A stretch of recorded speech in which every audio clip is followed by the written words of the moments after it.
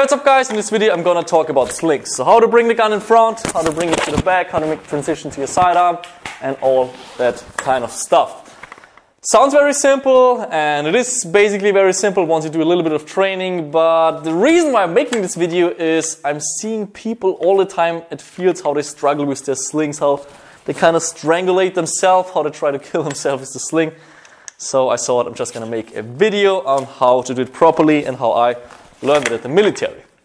Now before we're getting into how to use the sling, let's talk about different sling setups. There's 1-point slings, 2-point slings, and 3-point slings. The 1-point slings are, as the name already says it, just mounted to the gun by one way.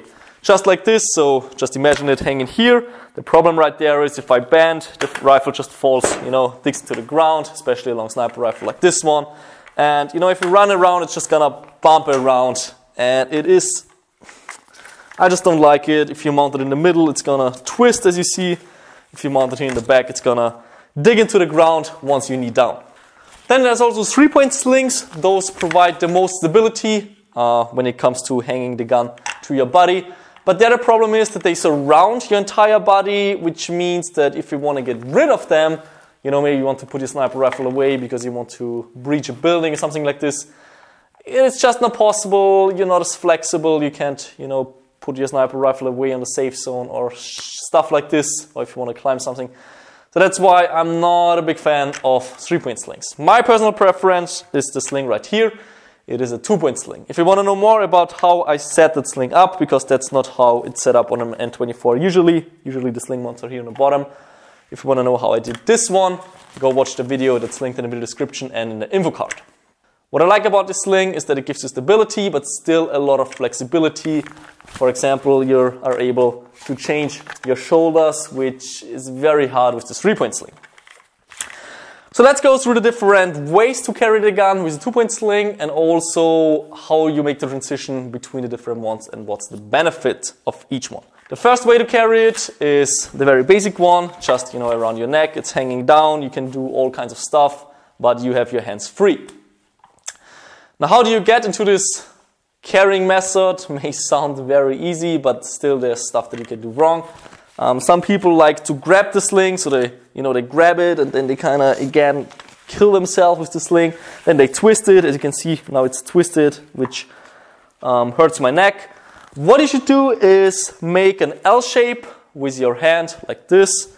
Then you just go along the sling and you put it over your head. This way you're gonna have the entire surface of the sling on your neck. So again, make an L shape, search for the sling. You can also do this at night if you then don't see anything. With the L shape you have the biggest chance of grabbing the sling. Just expand it all the way, put it over your head, and there we go. First position. That's the position that I have the most. That's how I use it at the urban area, because I can get up, I can bring it to the back, I can bring it back in front, just drop it, make the transition to my sidearm.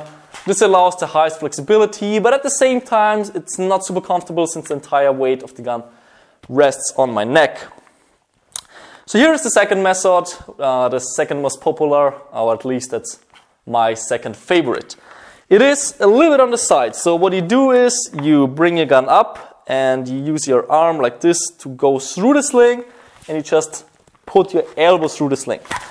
Now the entire weight is not resting anymore on my neck, but you see here along my body. That's the carrying method that I use when I'm on milsims. I'm walking along a way, and it's not as flexible. I can't do a shoulder transition anymore as fast, because first I have to get out of the sling, put the sling over my head, and make the transition.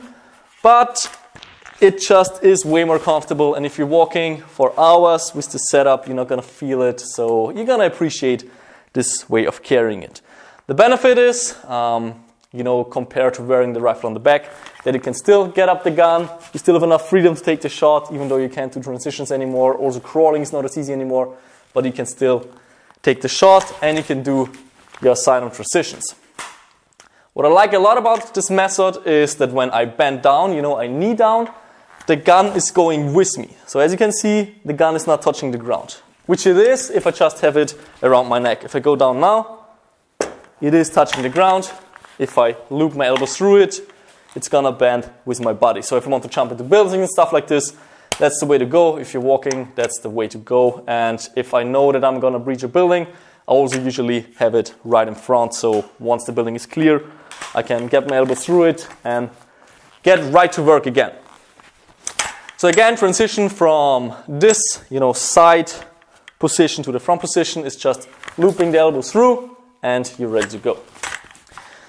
Third way to carry a rifle is on your back. There we go into the basic position again, the first position, which is hanging on your neck. And then you put it on the back by going through the sling with your right hand, grabbing the barrel and just putting it on your back.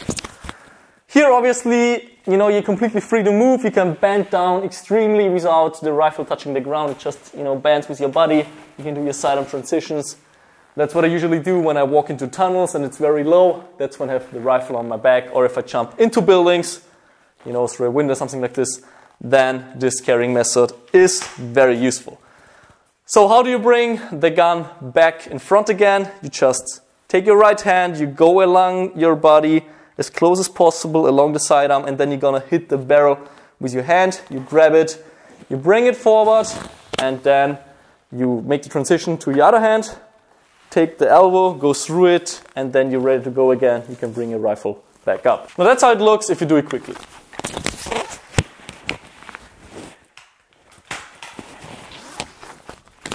It will not help to just watch this video and go, okay, I just remember that. You should practice this in front of a mirror. See what you're doing, watch it, analyze the mistakes that you're doing that stop you from making the transitions faster and smoother. And practice, practice, practice. That's how we did it at the military, and it might sound a little bit stupid that, that you're just standing there and you're doing the transitions. It will look awkward, but that's the only way to learn it in a way that when you're in a stressful situation, you can still operate your sling properly. So how do you use these sling techniques during the game? Let's just make a quick scenario. First of all, I'm walking in a milsim for several hours already, and I don't know if there's going to be enemies, but I still want to be on alert, just in case if somebody comes, I can bring my gun up. So I wear the sling like this. Just walk around, and all of a sudden I hear something. Then I would like to go into a gun position where, I can just react a little bit more quickly. So I loop my elbows through, and I just go to the first position. So I can, I have my freedom to operate the gun. I can just crawl. I can go to the ground. I just have my freedom and more control over my gun. Okay, then I have enemy contact. I bring my gun up. I walk to a building, or I run to a building basically. And I want to do a transition from right hand to left hand. Then I have to get rid of the sling by using the L shape again, putting it over your head, make the transition